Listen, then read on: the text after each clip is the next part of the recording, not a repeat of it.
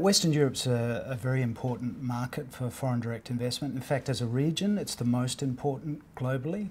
So there's something of the order of $100 billion invested out of Western Europe in Australia, and it covers a multitude of sectors.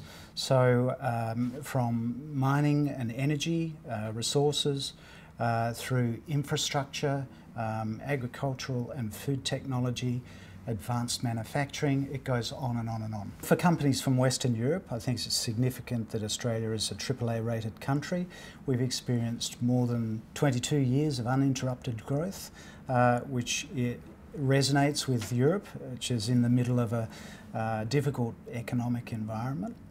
Our proximity to the Asian region, which is the growth engine of the world, is a significant factor for Western European companies also. We have a strong culture of innovation and strong research and development skills, and Western European companies want to exploit that, and so they see opportunities in Australia. Well, there's a lot of research and development activity in Australia around advanced materials.